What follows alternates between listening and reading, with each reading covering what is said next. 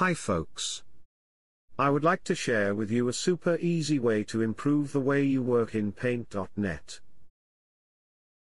Sometimes, it's difficult to see where the pointer is when moving around the screen. But don't despair. There is a really clever app which is freely available which makes life much easier for Paint.net users. It turns the pointer from this to this. And there are lots of ways to customize the pointer to suit your own preferences. Click on the image to watch Kevin's brilliant video on how to download and use the Highlight Mouse Pointer app. After Kevin's introduction, advance to the 8-minute position.